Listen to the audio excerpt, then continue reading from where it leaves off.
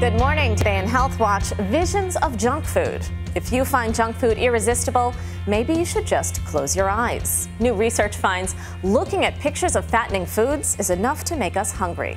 It turns out seeing high-calorie items stimulates the appetite control center, which makes us crave foods.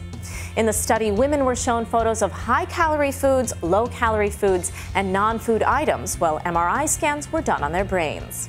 After looking at the high-calorie food photos, the MRI scans showed that brain areas linked with appetite were activated, and these areas were not activated by photos of non-food items.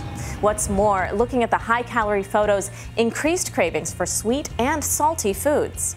Researchers say these findings are important for everyone, considering that we're almost all inundated by advertisements showing junk food images. So the next time you find yourself entranced by a burger on TV, try to turn away or look for the beauty in broccoli. I'm Dr. Holly Phillips.